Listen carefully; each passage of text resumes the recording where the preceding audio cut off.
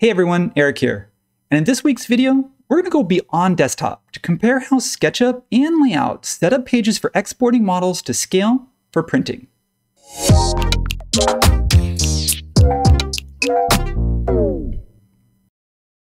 So, as you already know, SketchUp works in real-world units, which means that one unit is, let's just say feet, because I use imperial mostly.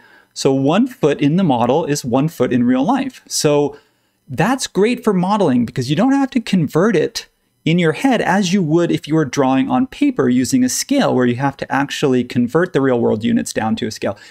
But ultimately, or not ultimately, but often we need to take our models and then also print them, whether they're going to boards for presenting to the client or whether they're going to be printed on paper so that we can sketch over, like if it's a loose concept. So being able to know the differences on how SketchUp and LayOut set up pages for exporting and the advantages and disadvantages of each, that's what we're going to do today, so stay with me, it's going to be fun. Let's get to it. Okay, so as you can see, I've got a park model for reference. The model's not the important part here. This is just so that I have something that I can print to scale for this example. So I'm going to switch over to my plan view because let's just say I want to print this plan because I'm going to draw over the top, or maybe I'm redesigning part of the park.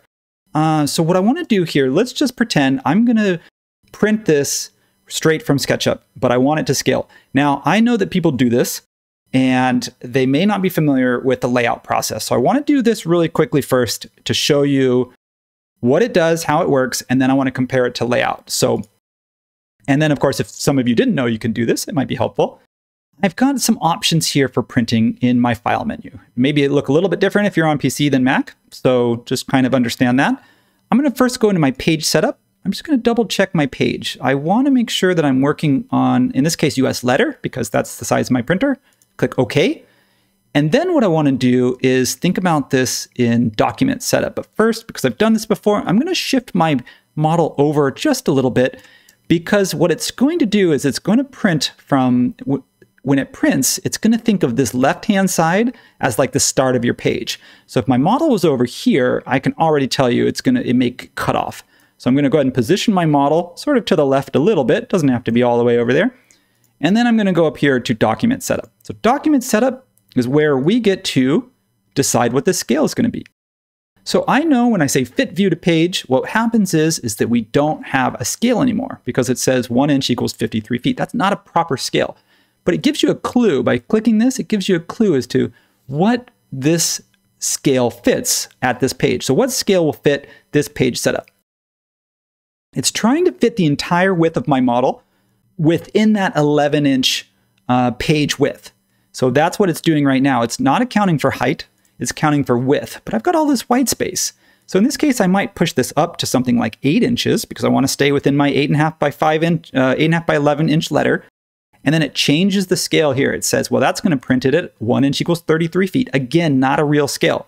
So I'm going back and forth here to figure out what scale is going to fit my 11 by 17 best. I'm going to type in 1 inch equals 40 feet. I'm going to split the difference between that 50 and that 30.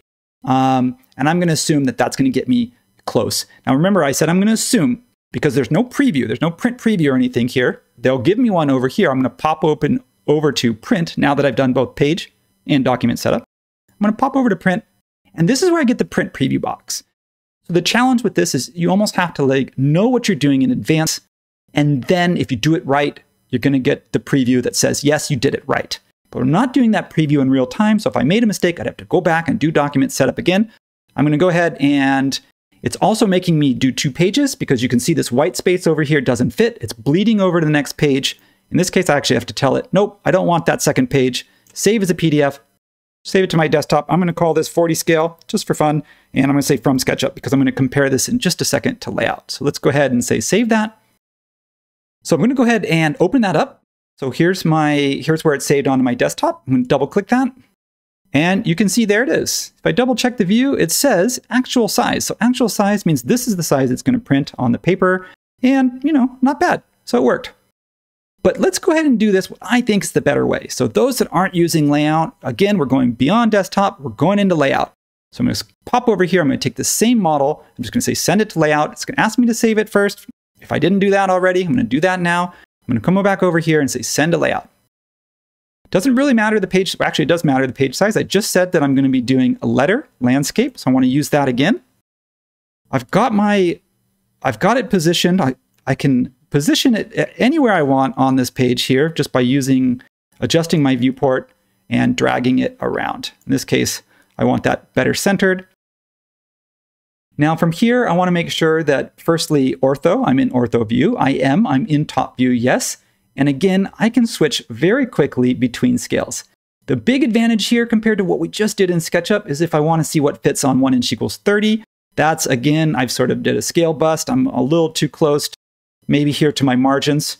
And then if I wanted to go to 1 inch equals 50, I can see that's a little too small. Got a lot of white space. It's going to make my drawing smaller than I want it to be. So I'll come over here, find that sweet spot. Again, now I've got this at 1 inch equals 40 feet. So before I do my export, I want to open up that one more time. And I want to view, this is viewing actual pixels, but let's just say for some reason I needed to do an enlargement. If you zoom in, you're going to look and you're going to get some pixelation. It's because I printed it to scale. But the other advantage of working with LayOut is not only can I see the real-time preview and position it on the page and adjust the scale quickly and easily, but I can also adjust the line weights.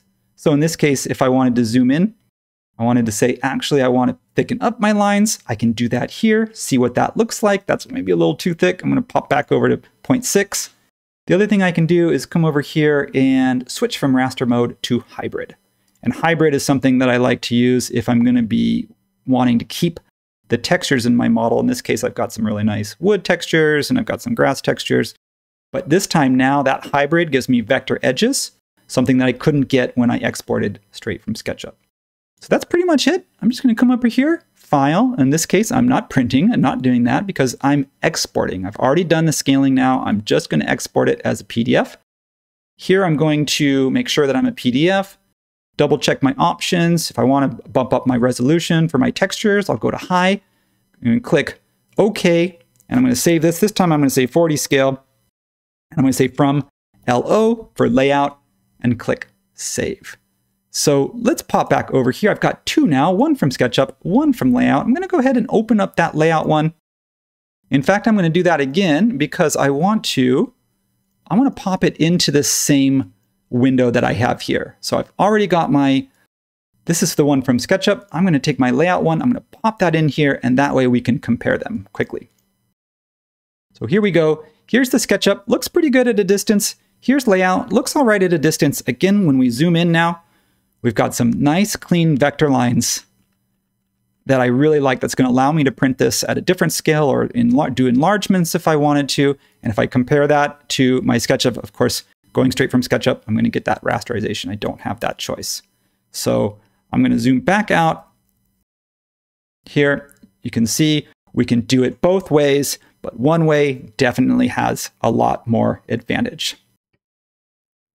So that's it for this quick tip.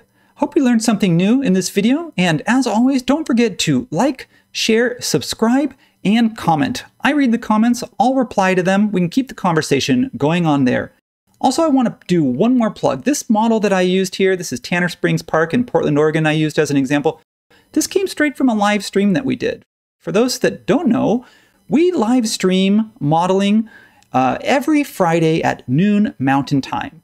So beyond these little quick 10-minute tips and tricks, make sure to come back and check us out there where you can get even more information and also join in the conversation real time. So hope to see you back here at our next video and hope to see you there live with us at our next stream. And I'll leave it there. Thank you very much. Have a great day.